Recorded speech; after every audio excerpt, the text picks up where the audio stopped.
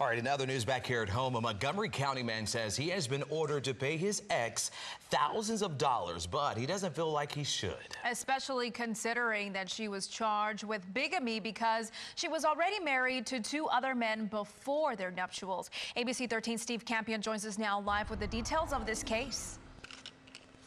This is a bizarre one. The Willis man returned to court again today, fearful he might be in jail. Court records show that his ex-wife is charged with bigamy. She's accused of already being married when they said, "I do." Mark Athans' 2017 dream marriage in South Dakota quickly deteriorated and led to divorce. Why? What did I do wrong? I tried my best to do for somebody that I fell in love with, that I thought had good intentions, but she didn't. The 2019 divorce decree gives Athans' ex-wife, Charity Parchem, a laundry list of things. So it was ordered during the appeal that I would have to pay $3,000 a month spousal support, which I was told that the appeals process would take up to 2 years, which is going to be $70,000 to $80,000. Here's the issue. In February 2019, Montgomery County investigators charged Parchem with bigamy.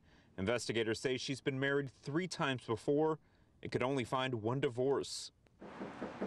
We stopped by Parchem's listed address on court records. No answer. Calls to her and her attorney haven't been returned. This is Steve Campion with Channel 13. File charges. Today, Athans returned to court. He doesn't believe he should follow the divorce decree and could face jail time if he doesn't pay up. And what am I supposed to tell my son? I'm sorry, son, but I've got to go to jail for 18 months. So what does the judge who finalized this divorce have to say? Mum's the word, and we're going to have that part of the story when I see you at 4:30. We're live in Montgomery County. Steve Campion, 13 Eyewitness News.